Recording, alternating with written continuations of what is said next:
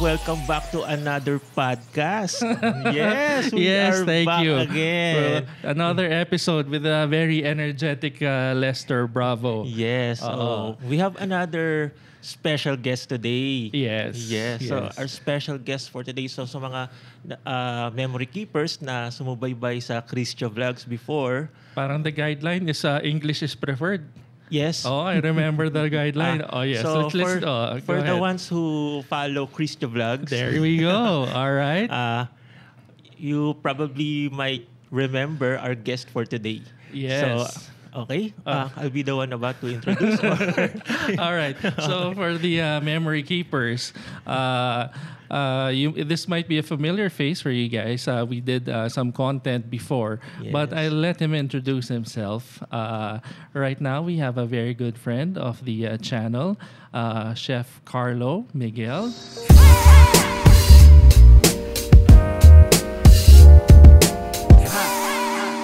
Chef, how are you? When was the last time I saw you? I think that was about 2018. Yeah. About 2018. It was around the end of 2017, start of 2018, that kind of period. I think. 2018. 2018-ish, Yeah. yes. And I remember Chef Carlo. Well, the first time we met him, he was very helpful in because we went to one of his restaurants, and then we tried something out, and then he was very helpful towards Christia, and helping us appreciate the burger at that time. But right now, the point of conversation is this is a career talk. We're Yes. trying to find out more of the culinary industry. How do you start for the young ones, the millennials and the Gen Z who want to get into this kind of work? What are the things to look forward to? Sir Lester, are you familiar with the culinary industry? Not actually, pero I'm really interested to learn something. Yes. Na-pressure ka ba sa English? Hindi naman, ha? Hindi naman gaano. Hindi naman. Okay. So, Chef, if someone was or someone is interested to get into the culinary industry, should they be taking something in college that would help them, or any course will actually help? Okay, there's a million ways you can actually get into the industry. Okay. There's so many different ways. College may not be the best route. Oh. Also, if you're unsure, Yeah. I would encourage you to just find any kitchen and try get a job or a stage, we call it, where you sort of intern for them. What do you call it? Stage, Stage. All right. spelled STAG. STAG. Okay. So you go in there Mm-hmm. and you just basically you want to see if this is for you, because you don't want to dedicate time in your career or time in your studies to something that you may not like in the end. That's true. So I always tell people, go in Mm-hmm. and see if it's something you really want to do or not, because So get a feel. it's not easy. It's a very, very difficult Oh, career. so that's true. So for the young ones, baka naman, or for the young ones, maybe you haven't seen a kitchen yet. Don't say that you want to get into the culinary industry or the culinary world. So try to, college may not be the best way. Absolutely. For me, the best teacher is experience. All right. Yeah. All right. So any food business. Yeah, absolutely. I mean, if your parents know someone with a restaurant, just ask them, Tita, can I try? Yeah. Can I Yeah. try, see what it's like to work in your kitchen, even 1 week, 2 weeks, just to get a feel for it. you Get know? a feel for it. So okay, let's say they do start to do that, and they have a job in a restaurant, and then 2 years pass, and then they're thinking, hey, maybe this is something that I can be good at. What do you usually do after that? Yeah, absolutely. So, I mean, I would say don't wait 2 years. Like, Don't if wait it's 2 something years. you look like, do it for a couple of months. Okay. And just think, okay, if there's something I really want, Yeah. then look for a cooking school. Oh. Okay. All right. And learn in a cooking school. Okay. Okay. But my point of saying go to a kitchen and work in a kitchen is a lot of kids nowadays will think it looks so cool on TV. You know what I mean? Because there's a lot of reality TV now. It's not like that. It's not like that. Not like that. It's the farthest thing from reality. Yeah, I mean, it's dressed up to look good on TV. Yeah, that's You true. know what I mean? Yeah. The cameras are there, so it's not. It's not what it's not what it is, right? So let's say you're already in the kitchen. You've spent a few months there. What's the indicator that usually will tell you, okay, I do like this job. You know, I do. You know, it'll be more like, do I want to? Are you excited to go back the next day? You know what I mean? I got it. I think to get into this industry, to be a chef, you have to be passionate about it. Okay. So just when you go to bed, it's not like you're going to be dragging yourself or you're dreading to come back the next day or you don't want to see that frying pan. So yeah, absolutely. If you're like, 6 weeks into it and you're like, you're stressed about going in there and your boss is getting on your nerves and stuff like that, it's like maybe it's not the industry for you. All right. Straight, I don't think it's for you because once you see the stove, you it's not something that you're very interested in. So, all right, but for people now who, can it also be a second choice of a career? Oh, absolutely. And I know many chefs who have come to it as a second choice and have done very well. So all right, but let's go back to the because most of the subscribers, most of the memory keepers are actually millennials and Gen Z. So college may not be the best route, but let's say they do go to college and then I don't know, the farthest the course that I can think of that's so far from the culinary world is maybe political science. Someone takes marketing or political science, and then all of a sudden they say, "Wait, I like to cook." You know, what's the next step for something like that? Like I said, go check out the kitchen, see if it's somewhere you want to work in. It's a fast-paced. It's a hot environment. Yeah. We have fire everywhere. Yep. We have knives everywhere. Yep. We have tempers flaring. Yes. You have a lot of egos. So, I mean, it's not for everybody. So, but if they go, this is my home, you know what I mean? Yeah. I am comfortable with these kind of degenerates, so to speak. Then, all right. by all means, continue. Either find yourself a really good chef to mentor you, or go to a cooking school, or maybe do both. All right. So let's say now for the kids, they've decided, okay, this is for me, or for the people who are having a change in career, they go now to they start to go online and look for a culinary school. Yes, absolutely. What's the duration for you to? Because I'm not so familiar. I've never really. Okay, so here courses run anywhere from like 6 months to, I think, up to 2 years. Okay.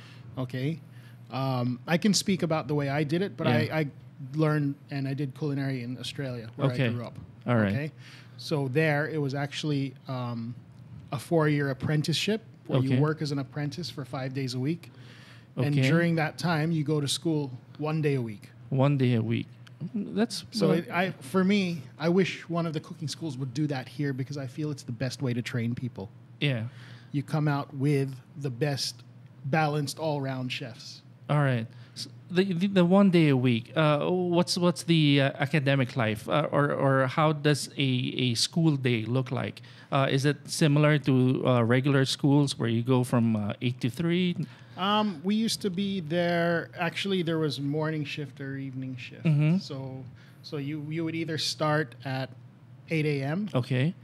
Or you would start at 2 p.m. or 3 p.m. something like that. This is 20 plus years ago. Okay. So how many hours are classes in schools like that? Generally, you're in the kitchen for like 6 hours. Okay. You have a small break. Yeah. And then you go back into a lecture room for like an hour, hour and a half. Okay. So there is a lecture. I was wondering if everything was immediately practical. The majority is practical, absolutely. Majority there is practical. Some, they have to come with some theoretical stuff. Things like management practices and stuff like that they try to teach you. So there's a small concept of business and management. Yeah, absolutely. And also things like your templates, so your recipe templates and your food costing templates and things like that. So that comes in the Gotcha. So in business school, it's like there's business writing, there's legal writing. So they also teach you that. All right. But when I did it, there were no computers involved yet. Oh, okay. So there weren't Excel files. It was like, this is how you do a food cost template. And this is how you do it manually. All right. Yes, that was more than 20 years ago when I did this. Okay. So for someone who's not so familiar with the structure inside the kitchen, or I don't know how you call it when it's more professional, is there a ranking like in the corporate world? There's a director. There's the chief financial officer. What's the structure inside the kitchen? Yeah. Okay. It's very interesting that you asked that, because the actual kitchen structure was done like a brigade system. So it's actually run like the military. All right. So you have apprentices. That's the lowest of the low. Yeah. So if you're not in a system with apprentices, those are usually your stagiaires. Okay. So they're the ones who are there working for very little money. Copy. They're just there to learn. All right. So they start out. When I was an apprentice, I was washing dishes, I was taking out garbage, I was scrubbing, I was putting away all the deliveries. Okay. And then when all that was done, I was in charge of getting my station ready for a service as well. All right. So if someone starts off as an apprentice, there is a career path. Absolutely. There's always a career path. All right. So they don't have to get depressed. It's like, oh my goodness, all I do is just get the garbage out, wash the dishes. How long should one be an apprentice? Yeah, look, I mean, I was an apprentice for 4 years, but that's because that's the law in Sydney. Okay. But to be honest with you, if you are interested and you're there to learn, I would say by my second and third year, I was already doing work of chef de parties and sous chefs because I was interested. When the other apprentices were taking a break, I was like going to the sous chef and saying, "What are you doing? How do you do that?" And they would teach me. Okay, chef, sorry for the ignorance. It's the first time I'm hearing all these terms. Yeah, so we'll go through the ladder. Okay, Yeah. so you start as apprentice. Okay. When you are finished your apprenticeship Okay. or you're finished your stagiaire, you Yeah. can become a commis chef.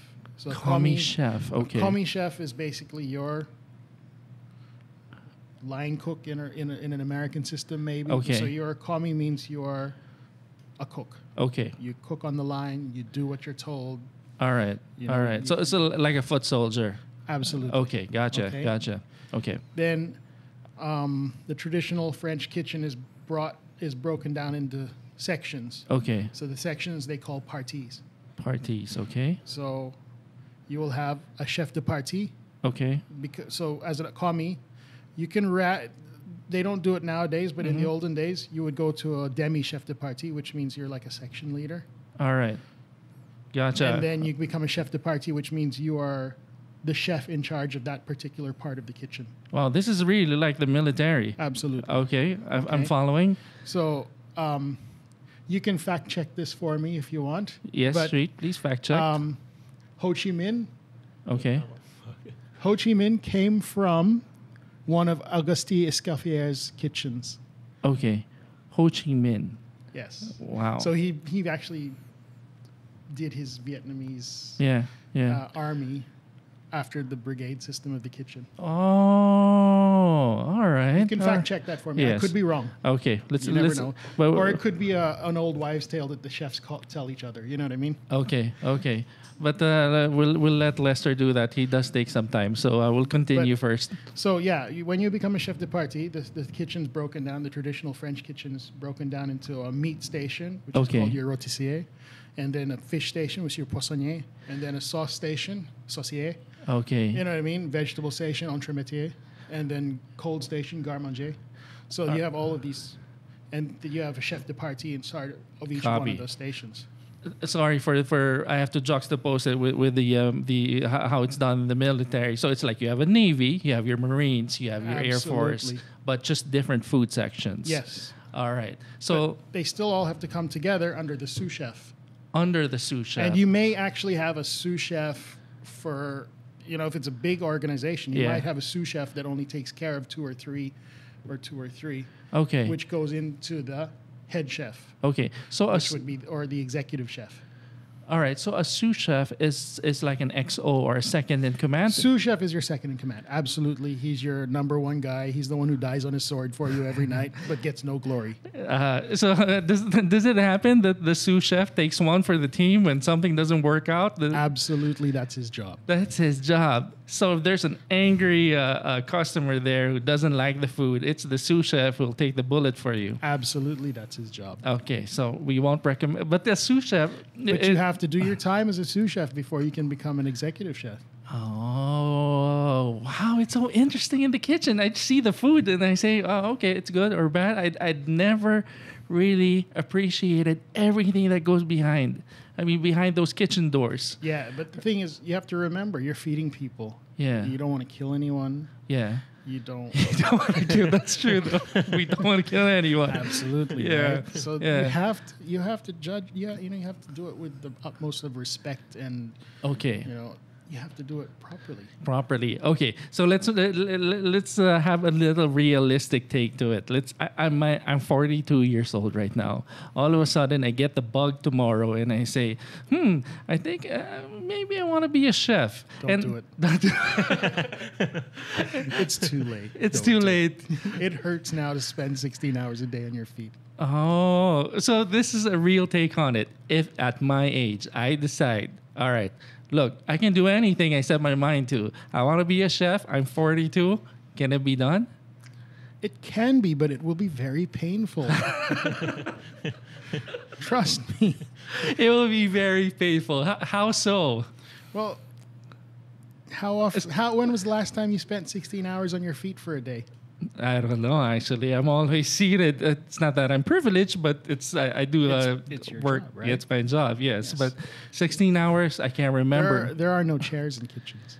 Oh, all right. Sometimes, when I'm in SMR, I used to see the parking attendants without any chairs.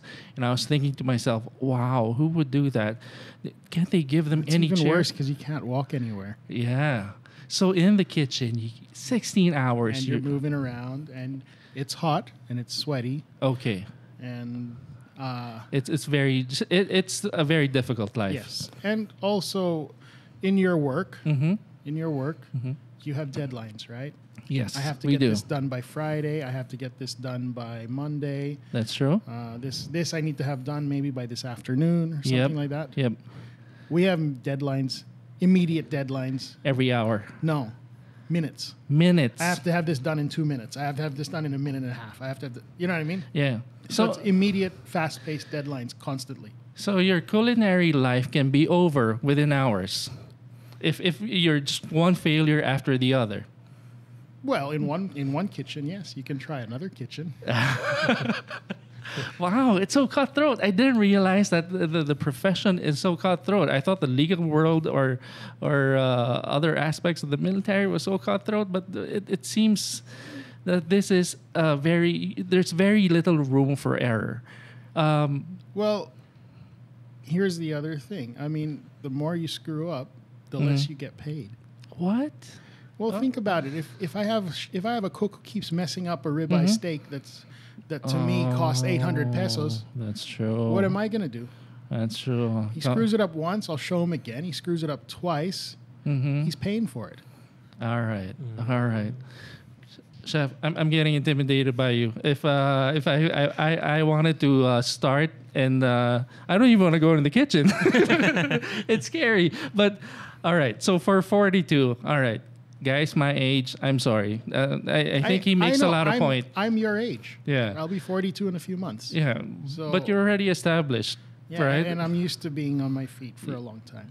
Oh, yeah, that's true. That's true. But I've been what's doing it since I was 15. since you were 15? Wow. So that's not passion. That's love. No, it's my life now. It's your life as well, right? So, what's the ideal age? What would you recommend? If The earlier, the better. The sooner early- you get into it, the better, because you are taught. Like, I would say that I grew up in a kitchen. I went into it at 15 years old.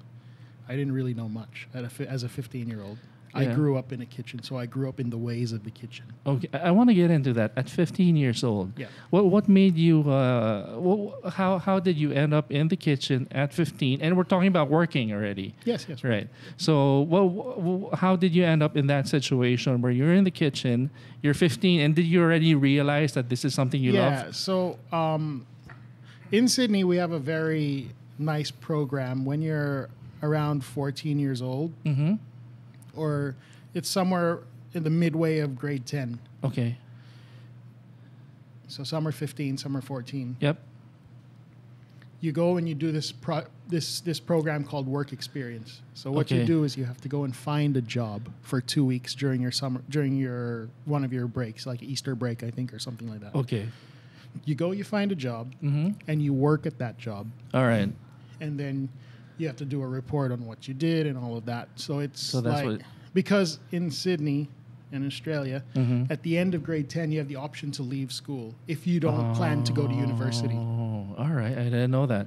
Okay. If you do not plan to go to, Mhm. because grade 11 and 12, it's like the K to 12 system, All right. but you have an early out option. Wow. Because 11 and 12 are geared towards which university course you can qualify for. You can't just say, I'm going to do medicine. You need to have the grades to do medicine. And that comes on the assessment of the 2 years prior to graduating grade 12. Okay, that system actually works, right? At least Yes. you'll be pointed in the right direction Absolutely. immediately. If you do not have the grades, you cannot do law, you cannot do medicine. You just can't. All right. You need to be literally in the top 0.6% of your entire state to Okay. qualify for medicine. All right. Okay. I hope we can do that here, but it's up to you, Dex. Or No, yeah.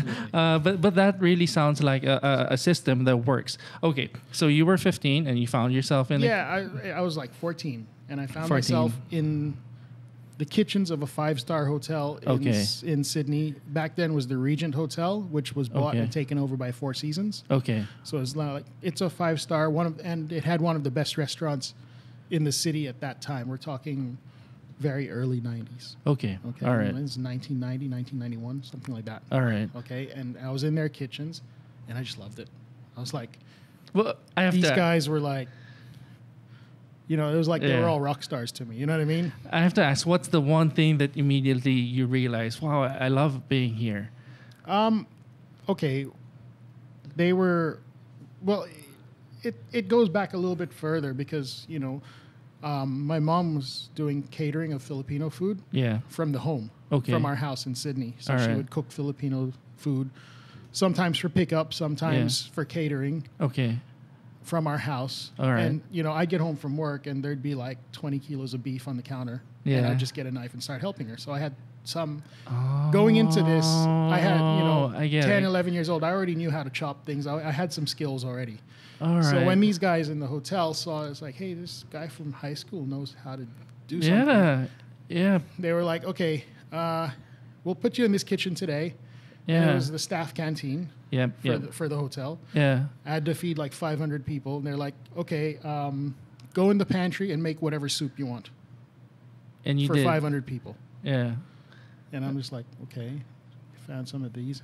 Yeah. And there's all these big cans of asparagus. Yep. I'm like, can I use that? And he's like, yeah, whatever you want. I'm like, okay. So I made an asparagus soup with potatoes and stuff like that and chicken stock. And Where did you learn how to do that?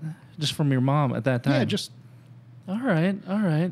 So, bottom line, you were a standout at that age. so people would really see. And Yeah. what I enjoyed, what made sense to me about cooking was like, Yeah. I hated school. Okay. I didn't like being there. Yep. I did not like math. I did That's not like, true. you know what I mean? Yeah. Yeah. Probably enjoyed science a little bit because you do stuff and you get reactions and I was Yeah, like, hey, yeah. I can go with that. Or Yep. you look into things, which probably is why I'm a chef as well. Yeah. But I hated math. I hated writing essays. I hated all Yeah. of that. I hated school. In turn, you love being in the kitchen. But when I got ingredients and put them together, yeah. and it's like I got egg yolks and sugar and milk and cream Yeah. and some vanilla beans, and Yeah. I was like, ice cream. Yeah. And I was like, wow, that makes so much sense to me.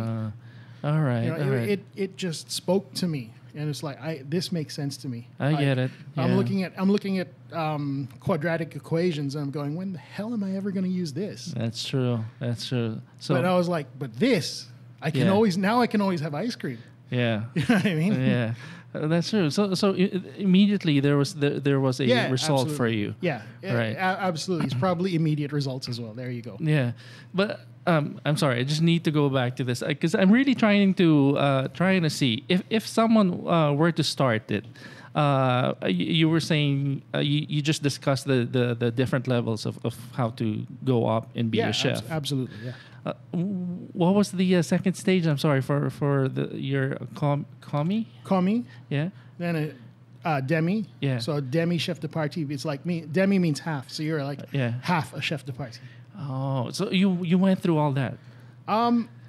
Okay, here's the thing. Mm-hmm. The apprenticeship system in Sydney, it's a 4-year apprenticeship. Copy. Yeah. All right. So when I was a second-year apprentice, I was Mhm. probably working as a chef de partie already. Oh. When I was a 4th-year apprentice, I was working in a small restaurant as the sous chef.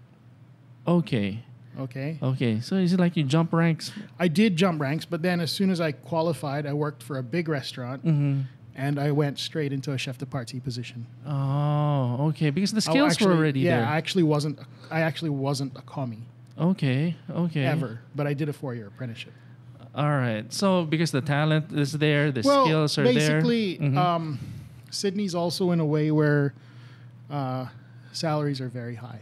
Yeah. You know, Okay. anyone who's doing physical work gets paid very highly per hour. All right. All right. So restaurants are looking to save. So Yeah. if they can have this apprentice that they pay like a quarter of what they pay someone else, Mhm. do the same job as Yeah. someone they're going to have to pay $16, $17, $18 an hour to, It makes more sense. they'll do it. They'll They're do like, he it. can do it. Let him do it. All right. All right. So, and I preferred that. That's why I always stayed in small restaurants. I Mhm. never went into a hotel because Okay. I didn't want to get stuck in the basement peeling carrots for 6 days. You know what I mean? Because that would not offer me any excitement. That's For me, true. that's like doing quadratic equations. Again. That's true. That's true. So you were saying at that time you were already a sous chef.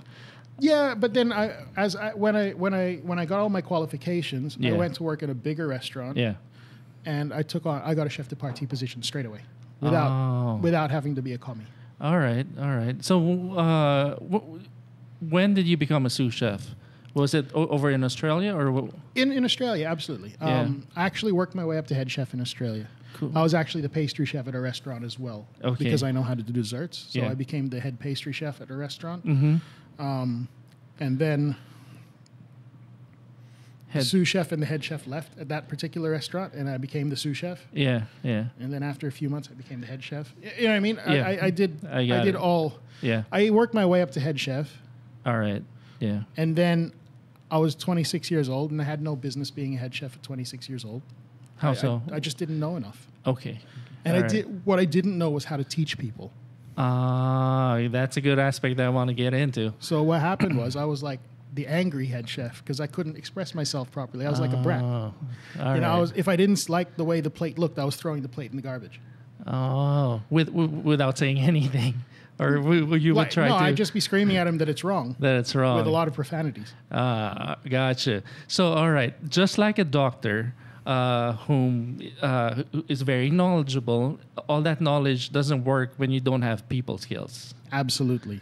Okay. So when did you start to develop that? So what I did from there was, and I was getting burnt out because I was so tired and everything was always wrong. So I was always so stressed. Okay. And you know, and I was ranting and raving and screaming at Yeah. people that were like, 10 years older than me. Okay. And you know, it was a lot of pressure, and I look back on it now. Yeah. This is like 20 years ago. It's like I had no position. No business being I there. had no position. Absolutely Yeah. stupid Well- idea to even take it on. When did you realize? Look. Oh, it took me about 4 or 5 months. Okay. And on the 6th month, I just left and I traveled Europe for a few months, 2.5 months, just to relax, Just to reset. unwind, Yeah. rewind. Then I went back Mm-hmm. to a restaurant. I went back into Sydney, and I was like, I said, okay, I don't want a position now. Yeah. I want to go to a restaurant where I can learn. Okay. So I went back to a restaurant that was ranked at the time in the top 5, and it was the 3rd or 4th best restaurant in Sydney at Okay. the time. Yeah. and I asked them for a job, and I said, and they're like, oh, you know, we already have a sous chef. Yeah. And the head chef's the owner. So I'm like, no. I said, whatever you got. And he goes, well, everyone in our kitchen is a chef de partie. We don't have any commis or apprentices. And I said, okay, I'll take that. Okay. How long did you do that? I did it for like a year and a half, 2 years. A year and a half. And I learned every single station of their kitchen, and I learned a whole new way of cooking because these guys were right at the top of their game and right at the top of the Sydney game at that time. Oh, okay. So you went there. I went just backwards just to relearn everything. Yeah, you know what I mean? The right way. Not the right way, but just another person's way. Okay. And also to, I guess, to bide my time a little bit and to figure out how people run their kitchens. You know what I mean? Okay. I obviously wasn't doing mine very well. Okay, so just like any business, you also definitely take a look at the head of the business and see, okay, is this someone that I am? Absolutely. So the owner of this restaurant that I was working at, he's very much a narcissist. But he's fantastic working with people. Like, I saw his people skills, and I learned a lot from his people skills. What was one thing that stood out that you're saying that like this guy really knows how to handle people? Yeah, absolutely. So he would walk into his restaurant, put a chef jacket on, and walk out to his customers like he'd been working all day, but he never been in the kitchen the whole day. That was like 2 minutes. Within 2 minutes, I've seen him, and he'd go out to a table that he knew, and he'd be like, and he'd just be like, I'm going to take care of your menu tonight. Okay. I'll make you a special menu. How many courses do you want? Oh, we'll do 6 courses for you and all of that. And he just... Yeah. And then he'd be sent... Then he'd march up to the kitchen and he'd be like, okay, this table, it'll be 6 this, followed by 6 this, followed by 6 this, followed by 6... You got it? Okay. Yeah. Let's start with the first one, okay? And then he'd have his cookbook. Yeah. And he'd send out his cookbook open to the page of the dish that was going to be served to them next. Oh, all right. This guy really knew how to handle. And then he'd be like, you can buy the cookbook if you want as well. I'll autograph it for you. I'll personalize it. Yeah. And then here's the kicker. Okay. He'd always be gone by the time the bill was served. Oh, because it was going to be high? It was going to be very high.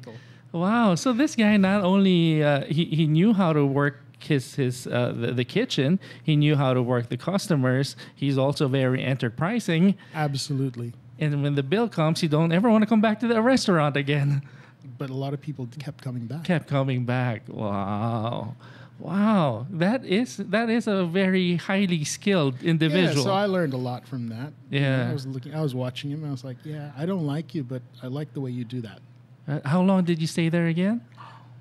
Almost 2 years. Almost 2 years. When do you consider in the culinary world? When do you consider a duration as staying too long?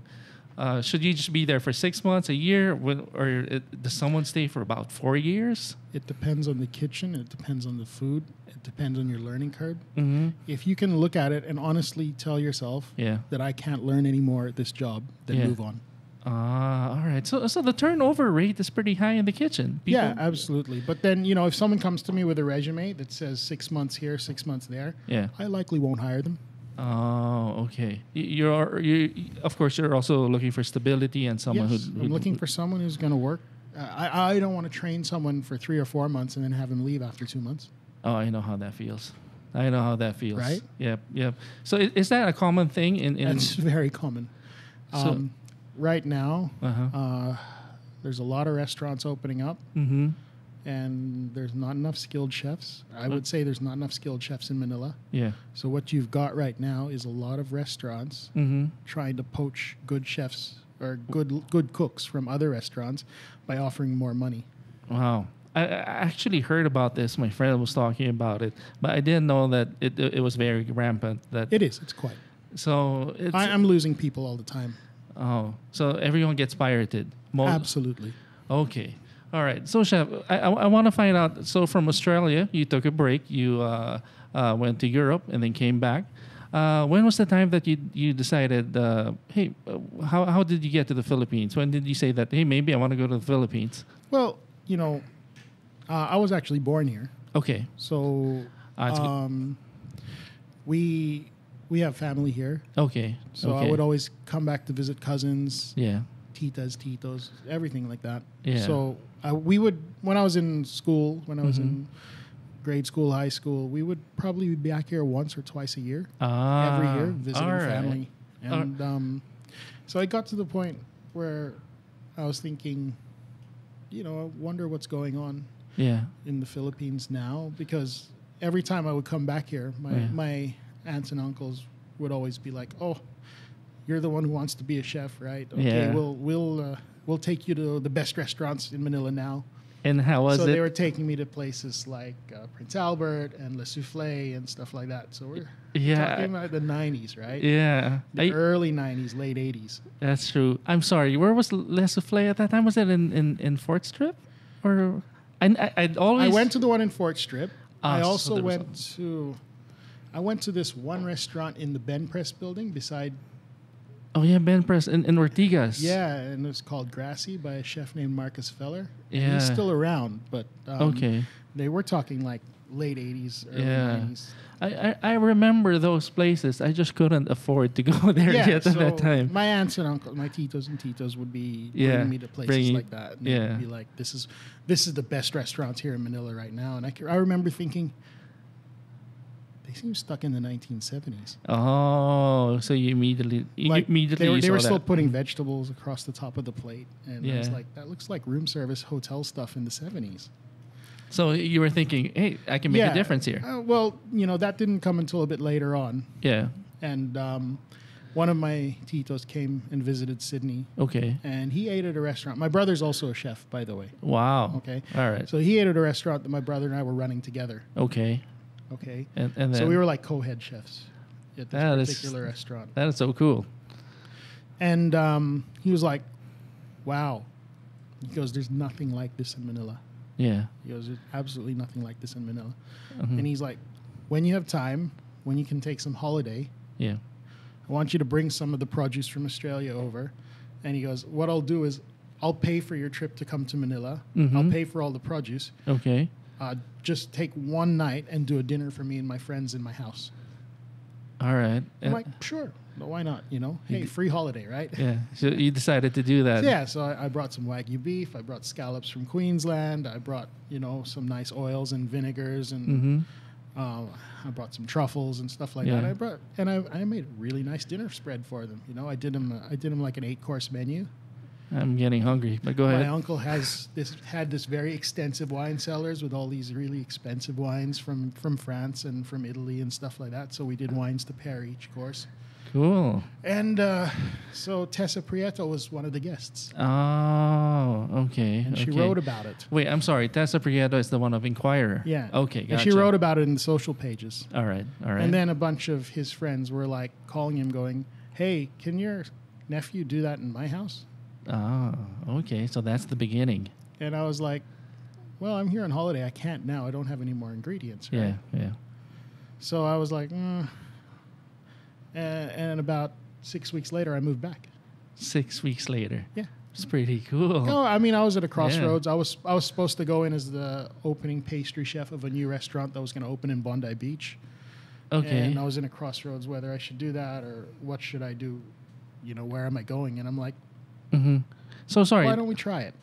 Yeah. So the 6 weeks when you came back, what was your culinary direction at that time? You were going to be a chef somewhere? Here? Yeah, here. No. My parents had actually retired here 2 years before that. Okay. So I literally moved back in with them. Yeah. And I used their kitchen and their house as a base, and I started doing catering. Cool. So I started working, and I started. That's amazing. Cooking for people in their homes. All right, so it's just word of mouth. And, absolutely. But people I was cooking for people like GMA. Yeah. And wow. the Aboitis family and All right. Fred Utengsu was my first paying client. Wow. So these guys are friends of my aunts and uncles. All and they right. were the ones who were like, yeah. All right. This is so I immediately went through all the circles of the socialites. Yeah, yeah. Working for them and cooking for them in their kitchens. And I'm sure the offer didn't take long for you to head a kitchen. Well, I did that for about 2 years. Yeah. Because I also didn't want to get into heading a kitchen at that Yeah. stage. My brother came and helped me for a while because he Yeah. was looking maybe he could move here as well. Okay. His wife didn't like it here, so he ended up moving back to Australia. Yeah. But when he moved back, the business had grown to a level where I couldn't handle it on my own. All right. So then I was like, okay, I'll look for something to get into. And so I started with a restaurant group, and we opened a restaurant called Mezzaluna downstairs. Where the Japanese restaurant is now. Yeah, yeah. Okay, we opened that, and it just didn't work out in the end. Yeah. Basically, I think we went into it with different ideas, and I was still very young and idealistic. So I mean, I'll admit to my failures as well. Like I wanted to do something like very high end. I wanted to do something as good as the hotel restaurants or better.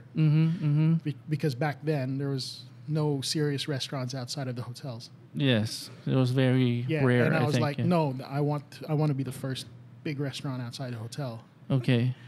And you know, I've always loved Italian food, so I was telling him I want to do this modern Italian restaurant that's going to be, you know, on the cutting edge and all of that. Okay. And they wanted something like Italianis. All right. So the meeting of the minds wasn't really. Yeah. You So guys were for on like different 2 pages. years, we were like bashing. Yeah. All right. So for 2 years, you guys were in constant disagreement. Yeah, you know, I wanted to do something like this, and I wanted to do something more high end. Yeah. And I wanted to do, you know, tasting menus of 6 courses and stuff like that. All right. And they wanted me to put more pizzas and pastas in them. You know what I mean? So it was a mismatch. It was a mismatch. They're not bad people. Yeah. I was probably not old enough and not mature enough to work with them. Yeah. So at that time, how long did that last? For 2 years, you guys were constantly. Almost 2 years, yeah. All right. So they wanted something more. What do you call it? More mainstream. Is that right there? More absolutely. mainstream. More mainstream, and I wanted to do something more extravagant. More extravagant. So from that point, where you moved to. Yeah. So from that point, I actually was looking around and I was saying, what are the best restaurants going around right now? I like it that you always look for the best thing. What's going to challenge me? Because a lot of people will look for a comfort zone. No. So Right. what I did was, that was the time that Sala Restaurant. Oh, the one in the one- PLDT? yes. Yeah, So yeah. that was the time when, because I know the owner and the chef. Yeah. He's an Irish guy named Colin Mackay. Okay. So, Scottish guy named Yeah. Colin Mackay. He was in the process of moving Sala from Malate to Makati. Okay. And it already had a very good reputation as one of the best restaurants in the city. All right. I think I've seen that restaurant, but I think it still does up to this day have the reputation as one of the best restaurants in the city. So a lot of my clientele from my catering would be frequenting that restaurant. Oh, yeah. They are all from that area. I think most of their offices are in that area. The Boitis office is about a 2-minute walk from there. Yeah, It's on Legazpi Street. You just go. That's true. So And Fred's office is also somewhere just in that area. They're all around. Yeah. They're all very near. So that's why, because I was going to ask you, I remember that restaurant, but I remember going there and seeing the menu, and the prices were just too high for me. So, Yeah. So in when was it? Around 2000, the end of 2007. Yeah. Yeah, it was around the end of 2007. Mhm. I took over as his executive chef Wow. for Sala Restaurant, for 2 restaurants, the restaurant and the bistro. Okay. Chef, I have to ask this. I'm actually just learning about everything you've done. When I met you, you were very down to earth. You were easily approachable. My perception of chefs who have achieved what you have achieved are usually it's someone who's very difficult to approach. How come you were able to develop that kind of personality, that you're easily approachable, and you even explain? I remember that the time we were eating, you were even explaining the ingredients, and it was very casual. I didn't feel like this is someone who's established so many restaurants.